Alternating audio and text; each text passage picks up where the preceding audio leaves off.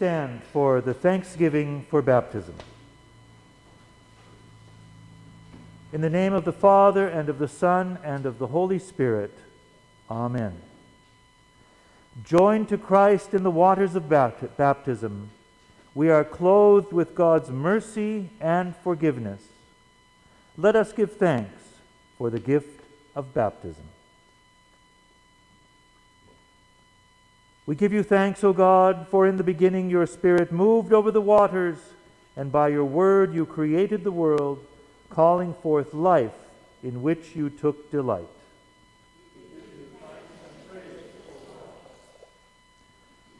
Through the waters of the flood you delivered Noah and his family. Through the sea you led your people Israel from slavery into freedom. At the river your Son was baptized by John and anointed with the Holy Spirit. By water and the word you claim us as daughters and sons, making us heirs of your promise and servants of all. We give you thanks and praise, O God. We praise you for the gift of water that sustains life, and above all, we praise you for the gift of new life in Jesus Christ. Shower us with your Spirit and renew our lives with your forgiveness, grace, and love. We give you thanks and praise, O God. To you be given honor and praise through Jesus Christ our Lord in the unity of the Holy Spirit, now and forever. Amen. The grace of our Lord Jesus Christ, the love of God, and the communion of the Holy Spirit be with you all. And also with you. Let us pray. Loving God, you have created us to live in loving community with one another. Form us for life that is faithful and steadfast, and teach us to trust like little children, that we may reflect the image of your Son, Jesus Christ, our Savior and Lord. Amen. Please be seated for the lessons.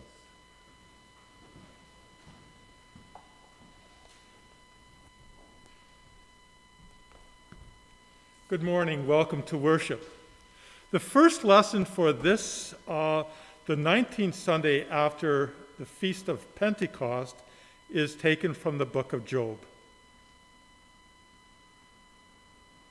There was once a man in the land of Uz whose name was Job. That man was blameless and upright, one who feared God and turned away from evil. One day the heavenly beings came to present themselves before the Lord, and Satan also came among them to present himself before the Lord. The Lord said to Satan, "Where have you come from?" Satan answered the Lord, "From going to and fro on the earth, and from walking up and down on it." The Lord said to Satan, "Have you considered my servant Job?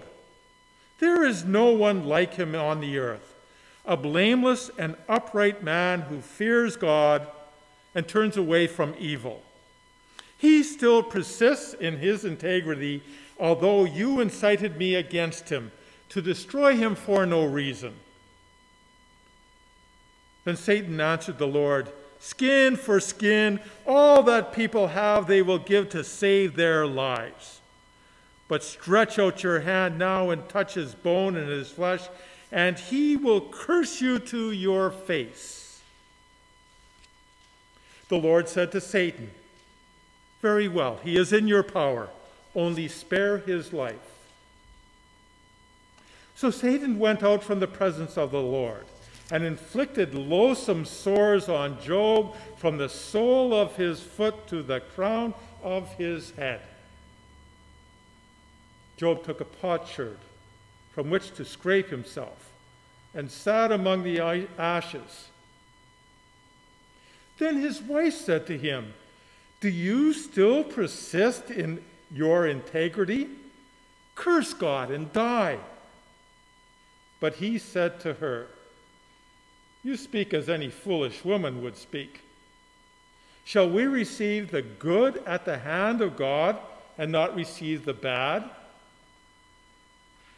In all this, Job did not sin with his lips. Word of God, word of life. Thanks be to God. I invite you to join me in reading the psalm responsively. Vindicate me, O Lord, for I have walked in my integrity. I have trusted the Lord without wavering. Prove me, O Lord, and try me. Test my heart and mind. For your steadfast love is before my eyes, and I walk in faithfulness to you. I do not sit with the worthless, nor do I consort with hypocrites. I hate the company of evildoers, and will not sit with the wicked. I wash my hands in innocence and go around your altar, O Lord. Singing aloud a song of thanksgiving and telling all your wondrous deeds. O Lord, I love the house in which you dwell and the place where your glory abides. Do not sweep me away with sinners, nor my life with the bloodthirsty. Those whose hands are evil devices and whose right hands are full of bribes. But as for me, I walk in my integrity. Redeem me and be gracious to me. My foot stands on level ground. In the great congregation I will bless the Lord. The second reading is from the book of Hebrews. Long ago, God spoke to our ancestors in many and various ways by the prophets. But in these last days, he has spoken to us by a Son, whom he appointed heir of all things, through whom he also created the worlds. He is the reflection of God's glory and the exact imprint of God's very being, and he sustains all things by his powerful word. When he had made purification for sins, he sat down at the right hand of the Majesty on high, having become much superior to angels, as the name he has inherited is more excellent than theirs. Now God did not subject the coming world, about which we are speaking, to angels. But someone has testified somewhere, "What are human beings that you are mindful of them, or mortals that you care for them? You have made them a little while lower than the angels. You have crowned them with glory and honor, subjecting all things under their feet." Now, in subjecting all things to them, God left nothing outside their control.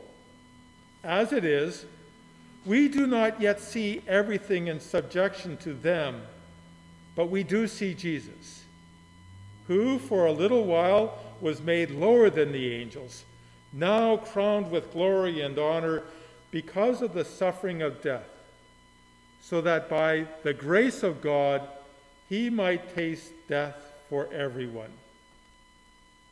It was fitting that God, for whom and through whom all things exist, in bringing many children to glory, should make the pioneer of their salvation perfect through suffering. For the one who sanctifies and those who are sanctified have one Father.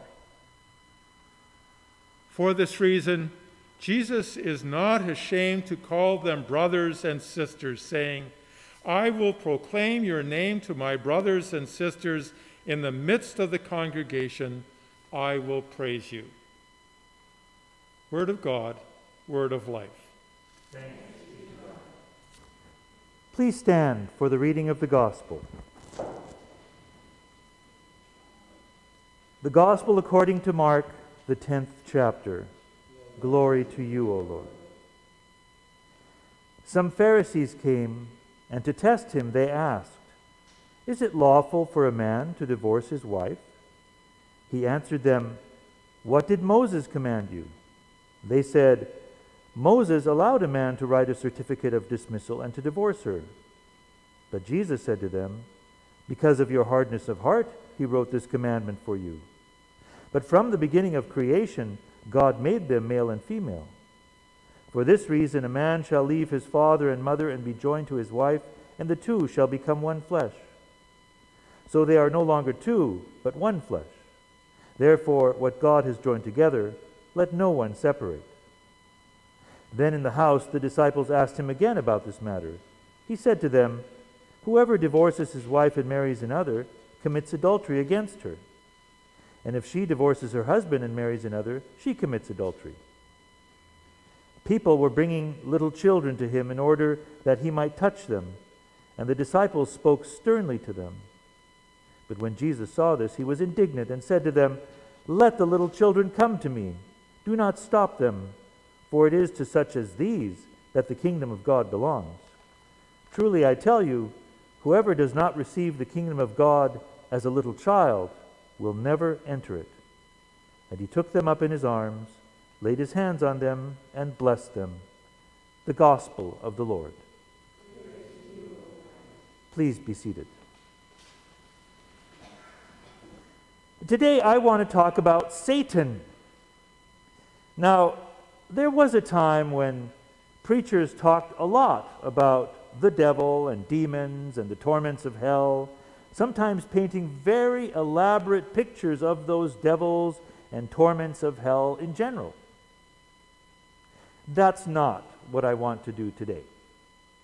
Rather, I want to understand the place of Satan in the Bible. I think that we'll see that by doing this, we'll see that the vivid images of Satan and demons and hell are not really in the Bible at all, but all come from a later time. To begin this exploration, I need to step back and take a wider view at the concept of evil in the Bible. The language around evil in the Old Testament can be described as functional. The majority of references that are translated by the English word evil are the Hebrew word ra, or its derivatives. Ra is simply the opposite of tov, good. And most of the time, ra is used to talk about bad things happening to people or people doing bad things. So evil isn't seen as an abstract reality, as something that exists in its own right, but is seen as something that happens or is done.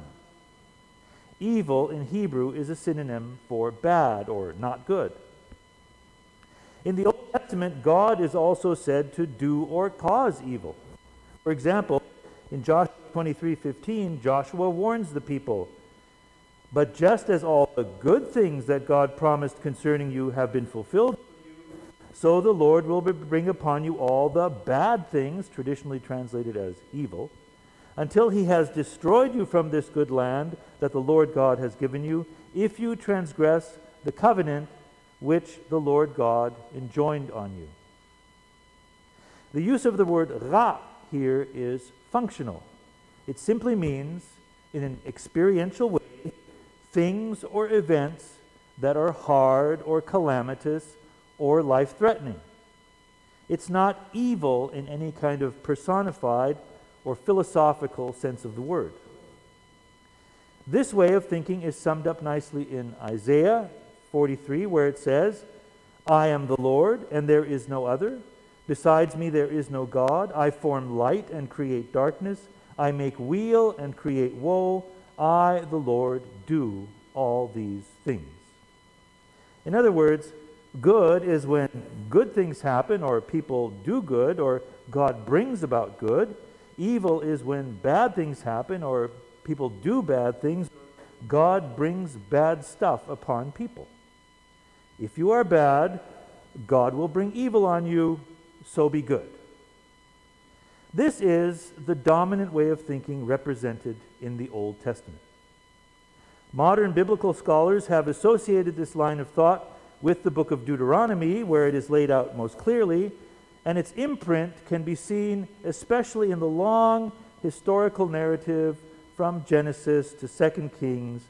And so this long recounting of Israel's history is sometimes called the Deuteronomic history.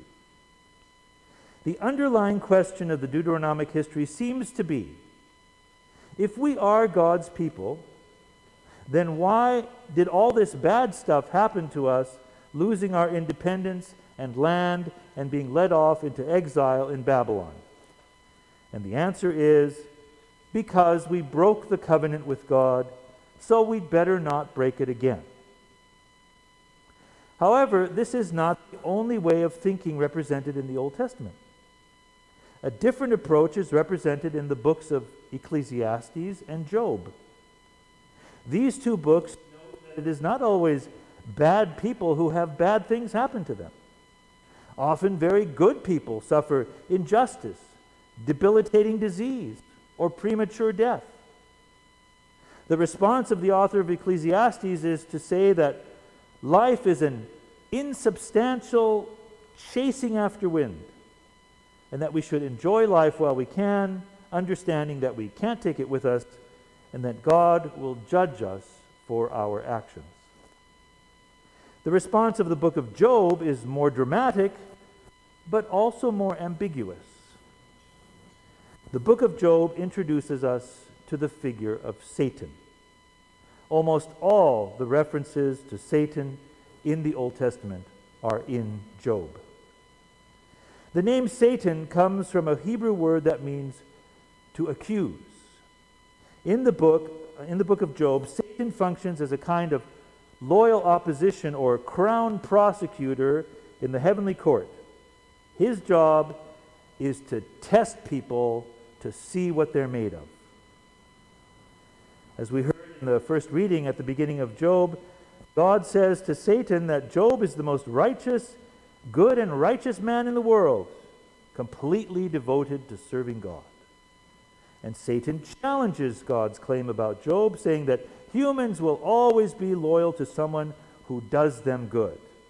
He says that God, and this is at the very beginning, the first time, the one we heard was the second time around, at the very beginning, that God has made Job rich, given him lots of children, and thus evoked a lot of honor for him in his community. Take all that away, Satan says to God, and Job will curse you to your face. So God grants Satan permission to take it all away. And then we heard the second one where then it has to do with the health, the physical health. And so when Job sits suffering the loss of all his riches and family, except his wife, and plagued by oozing and scabbing sores all over his body, and his wife suggests that he might as well curse God and die, he responds with words that echo the Deuteronomist. He says, "Shall we receive the good at the hand of God and not receive the bad?" At the same time, Job is troubled because he cannot figure out why God is punishing him. The rest of the book explores the underlying problem with the assumption that when evil happens, it must be a punishment from God. The upshot of the book is that evil or bad stuff happening to a person may be a kind of test, or it may just be beyond our understanding. By our modern standards, God is left looking a tad callous. Nevertheless, there is a shift in the book from the Deuteronomic idea that the bad things that happen to us are God's punishment to a worldview in which Satan, operating somewhat independently of God, brings suffering in the form of testing, especially among the faithful. Interestingly, Ecclesiastes echoes this with the statement, "Do not be too righteous, and do not act too wise. Why should you destroy yourself?" Fast forward 500 years to the time of the New Testament, and we see that there has been a notable shift in people's thinking about good and evil.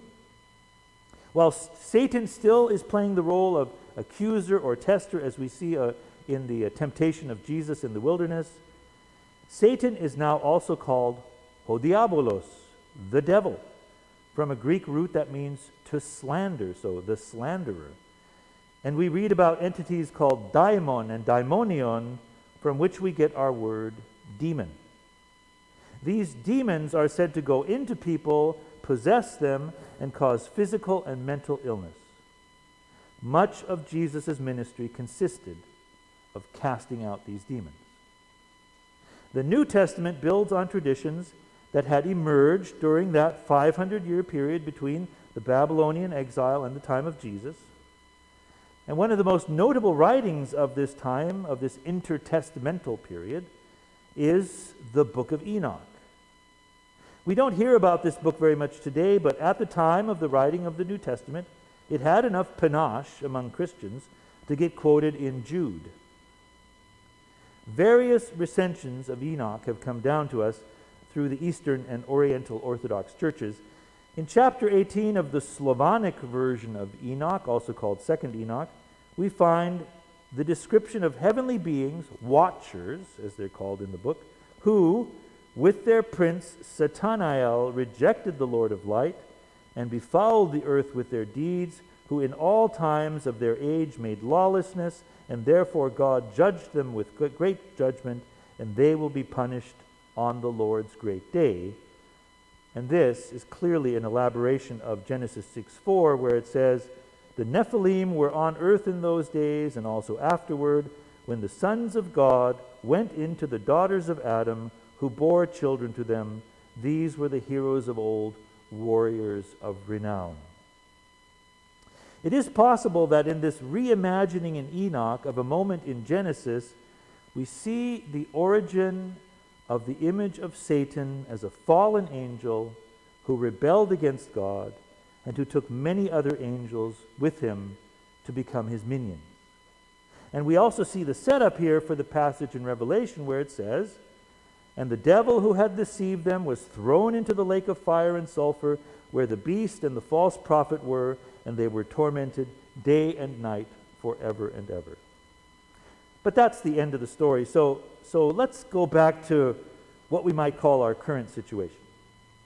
In Ephesians 6:12 we read that our struggle is not against enemies of blood and flesh, but against the rulers, against the authorities, against the cosmic powers of this present darkness, against the spiritual forces of evil in the heavenly places.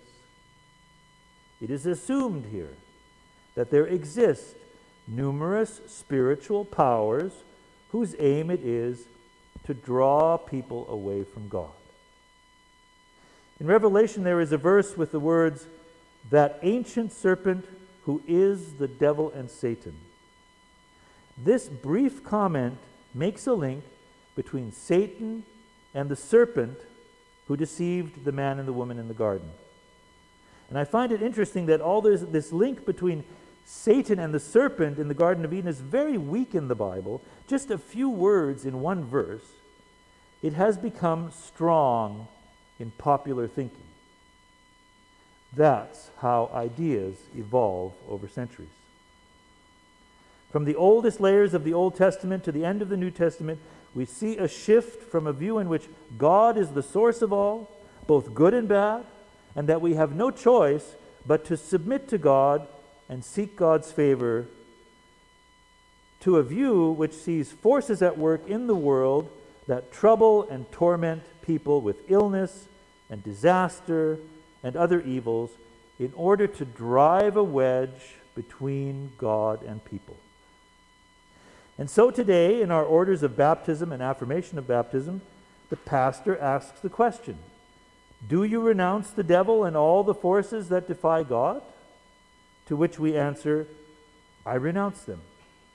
But right after this, these orders have two more questions that call for the same response.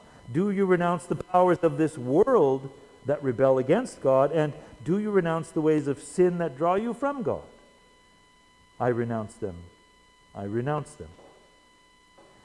These questions reflect the understanding that there are three things that pull us away from God, namely ourselves, our circumstances, and things that test our faith. Or to put it more traditionally, the world, the flesh, and the devil. So the picture in the Bible around what causes evil is inconsistent. It embodies centuries of development of how people tried to make sense of the bad things that happened to them and what the something was that seemed to be pulling them away from God. A lot of what we associate with Satan and the devil is not in the Bible at all. Horns and pitchforks and a fiery underworld. but reflects the coming together of European folk tradition and the imaginations of monks and bishops and artists over many centuries, picking up bits and pieces from the Bible, linking them together, blending them with other stuff. You can imagine like a blender, right? Just kind of put it all in, to create a grand picture that found its most eloquent expression in Dante's Divine Comedy. Of course, it didn't help that the medieval church turned some of this folk tradition into official doctrine. In the Reformation, there was a desire to shed all the teachings that weren't biblical. And officially, that is what Protestantism did. But you know, people don't like ambiguity. Let's face it. The incomplete and inconsistent picture of Satan and demons as presented in the Bible just can't compete in people's imaginations with the more Hollywood-esque Satan of medieval mythology. This is why I think it's important to remember that whenever we are talking about God or spiritual things, we are touching on matters beyond ordinary human understanding. Because we are talking about the invisible and the transcendent, we are forced to use images from ordinary life as poetic images or as metaphors to make that world more accessible and at least somewhat understandable. The danger is when we turn around and take those metaphorical images and treat them as literal images and then let our imaginations run away on us. In other words, Satan as the accuser and the devil as the slanderer may simply be a poetic way of saying the stuff that's happening right now in my life is really testing my faith. And that's why I think it's important to stay focused on the main thing. As Paul writes, I am convinced that neither death, nor life, nor angels, nor rulers, nor things present, nor things to come, nor powers, nor height, nor depth, nor anything else in all creation will be able to separate us from the love of God in Christ Jesus our Lord. Amen.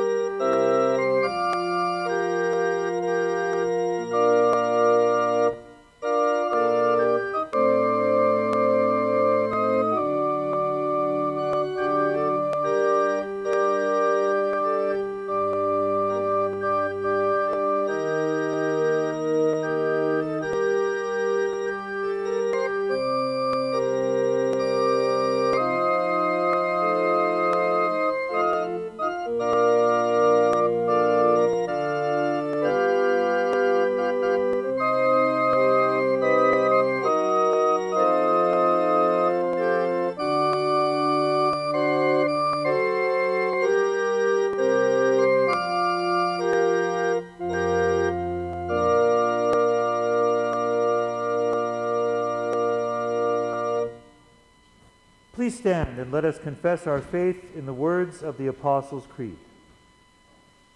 I believe in God, the Father Almighty, creator of heaven and earth. I believe in Jesus Christ, God's only Son, our Lord, who was conceived by the Holy Spirit, born of the Virgin Mary, suffered under Pontius Pilate, was crucified, died, and was buried. He descended to the dead. On the third day he rose again. He ascended into heaven. He is seated at the right hand of the Father. He will come to judge the living and the dead. I believe in the Holy Spirit, the Holy Catholic Church, the communion of saints, the forgiveness of sins, the resurrection of the body, and the life everlasting. Amen. Please be seated for the prayers. I invite you to join me as together we pray for all people according to their needs. I will end each petition with the words, Lord, in your mercy, to which the response is, hear our prayer. Lord, in your mercy, hear our prayer. Holy God, source of all that is, through the cross of Jesus Christ, you have called us to be your people in the world, to overcome fear and hatred, and to break down barriers that divide. Give to your church the self-honesty and the courage we need to fulfill your purpose for us, that we might be agents of reconciliation, especially as we seek pathways of reconciliation with the First Nations people of our land. Lord, in your mercy, hear our prayer. Holy God, source of all that is, as our synod prepares to meet in convention, to give thanks for your presence among us, and to plan our future mission and ministry, we give you thanks for the ministry of our Bishop Greg Moore, and pray for wisdom and discernment as we go through the process of electing a new bishop to lead our synod. Lord, in your mercy, hear our prayer. Holy God, source of all that is, you have made all people stewards of this planet, which you have given us to be our home. Give wisdom to our world's political leaders as they prepare to meet in Glasgow for environmental talks. Help us to care for and tend what you have entrusted to us, and to return it to you whole and well. Lord, in your mercy, hear our prayer.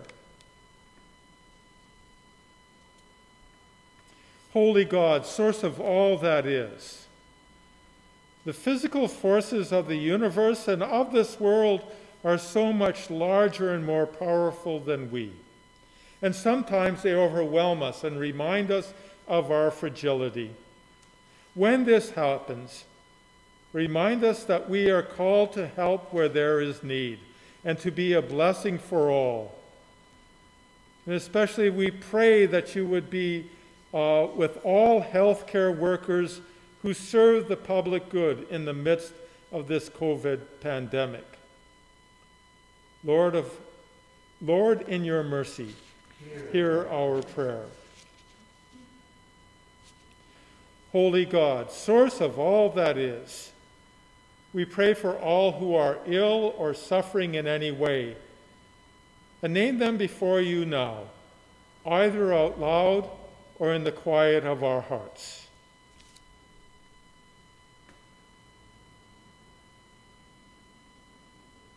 For Fred.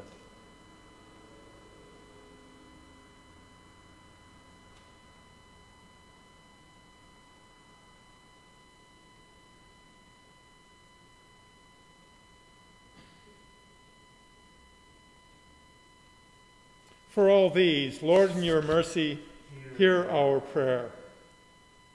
Holy God, source of all that is, we bless you for the lives of all your faithful people through whom you have revealed your love for the world and the people you have made. Help us not to worry for what may come, but to entrust all things to you. Lord, in your mercy, hear our prayer. Holy God, source of all that is, gather these concerns and all who are in need into your abundant grace. Remembering your promises of mercy through Jesus Christ our Lord, who taught us to pray. Our Father in heaven, hallowed be your name. Your kingdom come, your will be done on earth as in heaven. Give us today our daily bread. Forgive us our sins as we forgive those who sin against us. Save us from the time of trial and deliver us from evil. For the kingdom, the power, and the glory are yours, now and forever. Amen. Please stand for the benediction. The Lord bless you and